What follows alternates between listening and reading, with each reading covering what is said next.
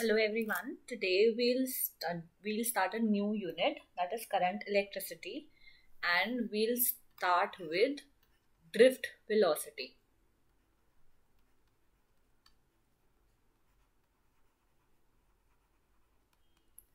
First we'll do the derivation for it. It is the average velocity attained by charged particles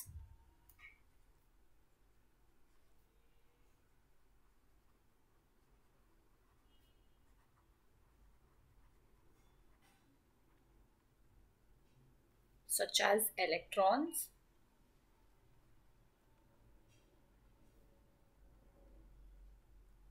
in a material due to an electric field.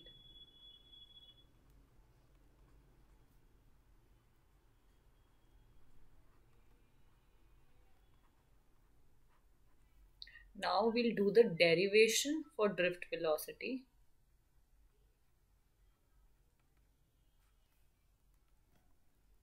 So we'll consider a conductor of length L. Conductor of length L.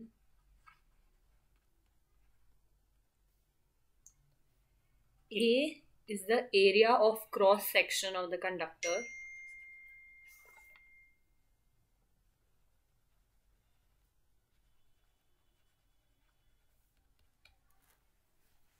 And N be the number of electrons per unit volume.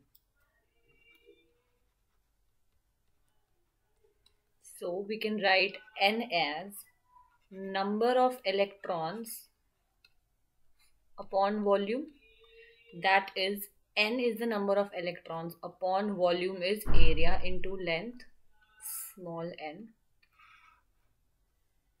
So N is equals to NaL. Number of electrons is equals to NaL. So the conductor of length L and cross section area A. So now we'll assume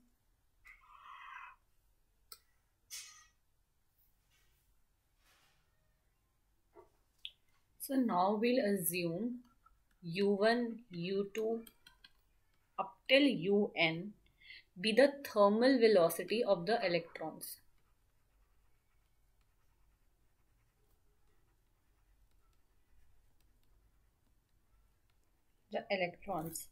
As there is no current,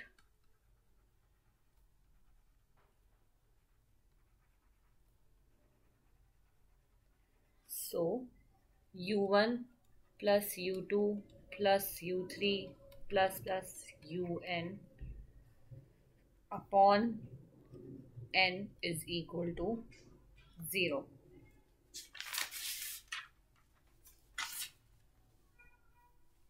Now we'll apply a potential V because of which an electric field is set up.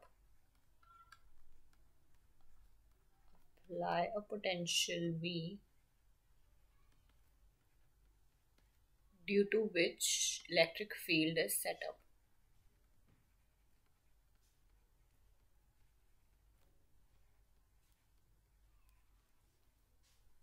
So the conductor of length L, the potential V here, and the electric field in this direction.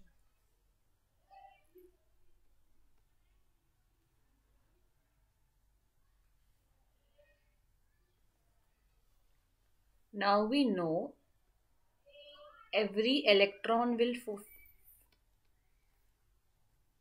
experience a force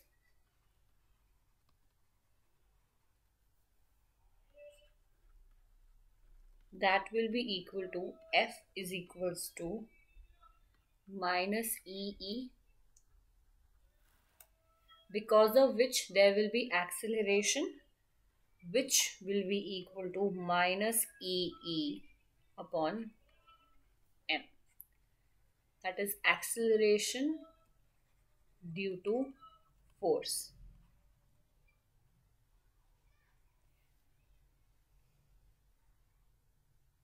Now we learn a new thing from here, that is the electrons will be accelerated for a very short period of time.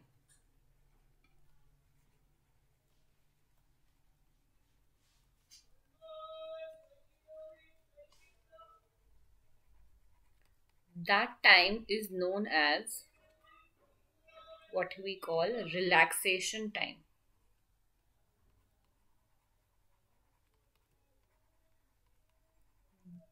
That is denoted by tau.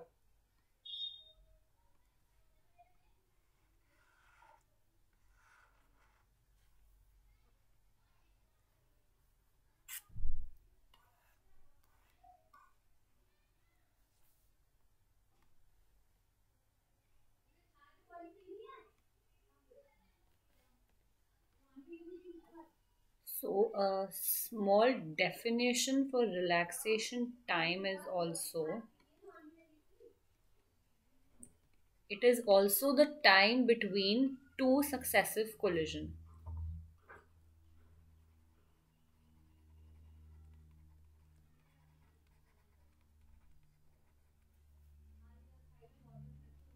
Collision. So now, as we know, V is equals to U plus AT. So we can write V1 is equals to U1 plus A tau 1. V2 is equals to U2 plus A T2. Vn is equals to Un plus A T3. So the average velocity, that is the drift velocity, is equals to Vn plus V2 plus dot dot dot plus Vn upon N, which is U1 plus AT1 plus U2 plus AT2 plus UN plus ATN upon capital N, the number of electrons.